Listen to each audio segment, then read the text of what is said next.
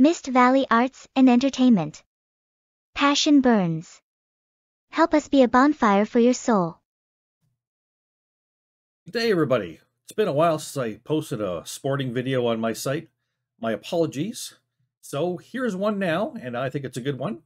I'm calling this one Sports Talk with Dredd. Broberg is Bouchard. Edmonton Oilers thoughts and news. First of all, my congratulations, sincerely, to the Vegas Golden Knights on their Stanley Cup win. Well deserved. I got nothing more to say about it than well deserved. Congratulations. So now on to some fascinating, at least I think, hopefully you'll find this fascinating, Edmonton Oilers talk. I certainly do.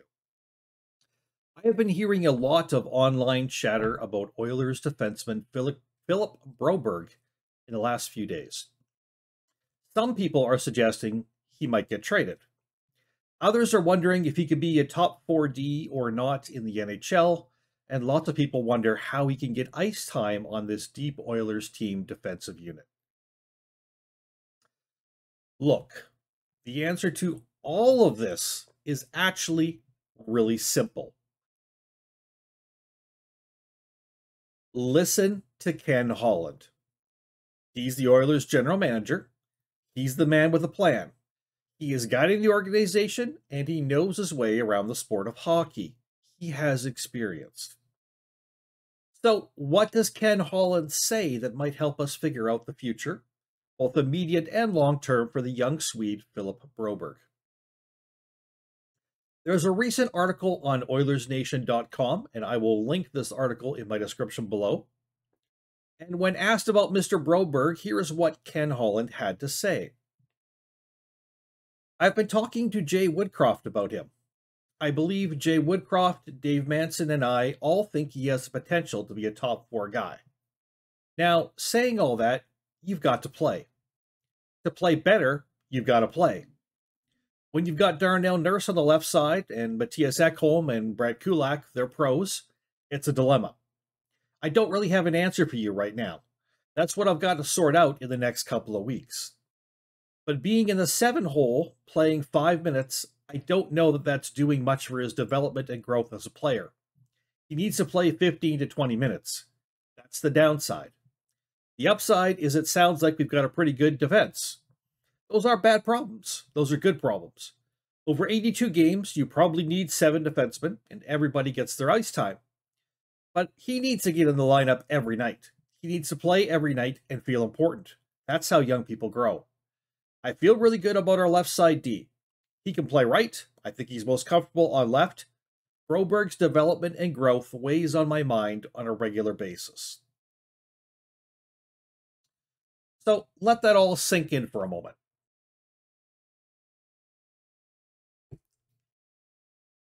Ken Holland knows he has his work cut out for him, finding a proper place for this highly thought of young hockey player. Now, some people will say that this quote proves that Ken Holland will eventually trade Broberg to another team for his own developmental good. Well, wait. Not so fast. You need to continue to hear more of what Ken Holland has been saying lately.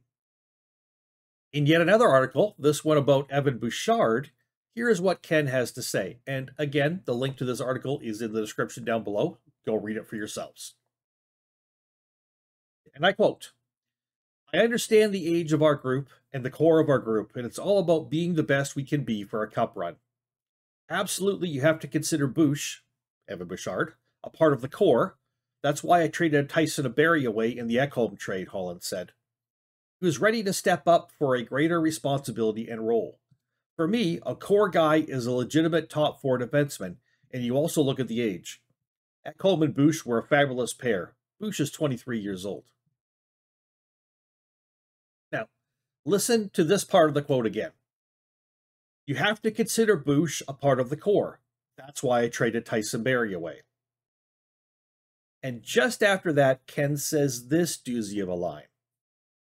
He was ready to step up for a greater responsibility and role. For me, a core guy is a legitimate top 4 defenseman.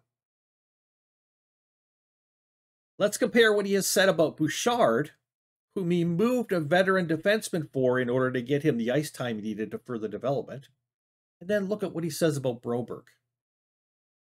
He considers Bouch a part of the core, and he considers him a core guy because he's a legit top 4 defenseman on the team. When it comes to Broberg, Ken plus the coaching staff all feel Broberg is on the cusp of being a top 4 D for the team. Now, he needs development still, and he needs development through ice time. Consistent 15 to 20 minutes every game. Okay. All right. Think about those, though. That's the same spot that Broberg's in that Bouchard was just in a couple years ago. Remember when Evan couldn't get into many games, and often when he did, he had limited ice time? So, seeing as Mr. Holland thought so highly of Bouchard, what did he do then?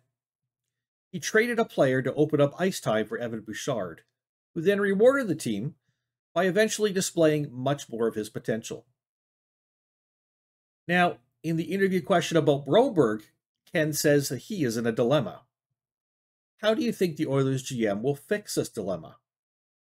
Trade a guy they see as an up-and-coming future top 4D on the team?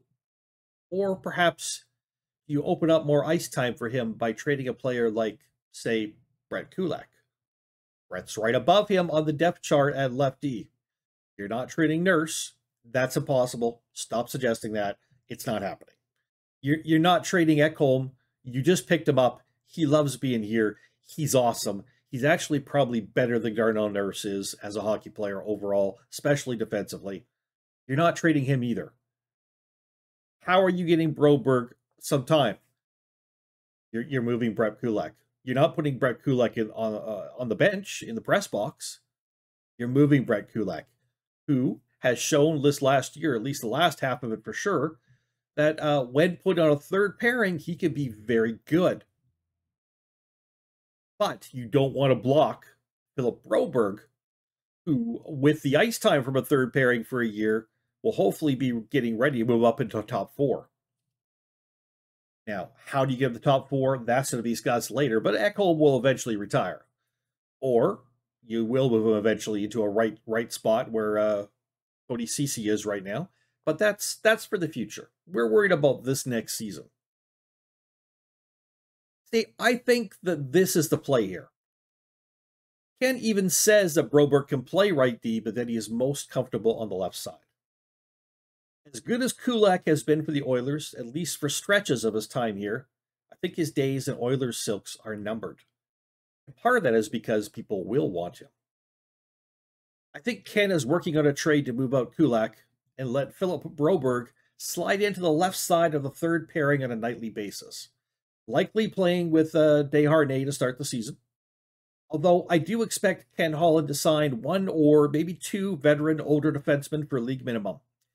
Guys who can help mentor the younger guys, be good and valuable teammates both on the ice and in the dressing room, and slot into the lineup when injuries occur without hurting the team. But not players who will vault over developing players like Broberg and push them back into the press box.